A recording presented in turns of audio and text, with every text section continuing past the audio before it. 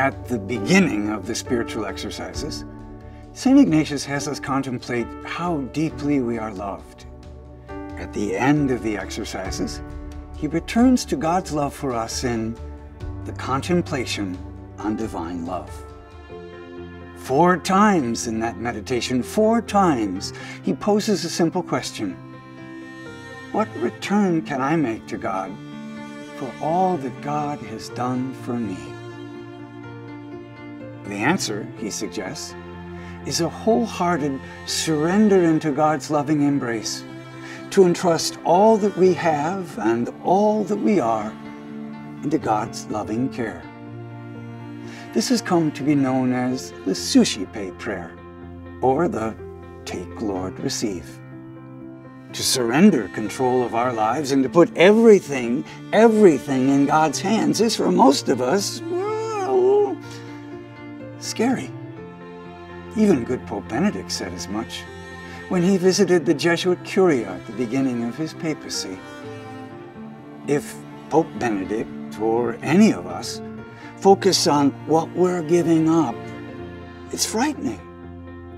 But if our focus is on God and God's love for us, then the gears of our hearts are greased, and our grasping for control of our lives more easily slips away. St. Ignatius would have us remember all the gifts that God has given. That God literally gives himself to us. That God labors for us like a mother in childbirth.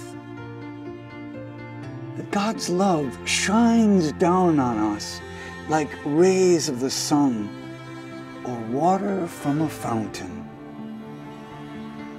When we grow in the deep awareness of how much God loves us, then the prayer of surrender becomes not words on a page, but the deep, deep desire of our hearts. Take, Lord, and receive all my liberty, my memory, my understanding, my entire will, all that I have and call my own. You've given all to me. To you, Lord, I return it. Everything is yours. Do with it what you will. Give me only your love and your grace. That is enough for me. Amen.